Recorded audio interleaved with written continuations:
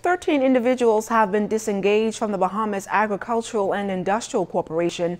In a release issued this evening, B.A.I.C officials say, pursuant to a continuing comprehensive review of all of its operations by management and board of directors and having regard to the said review, the corporation had a disengagement exercise today.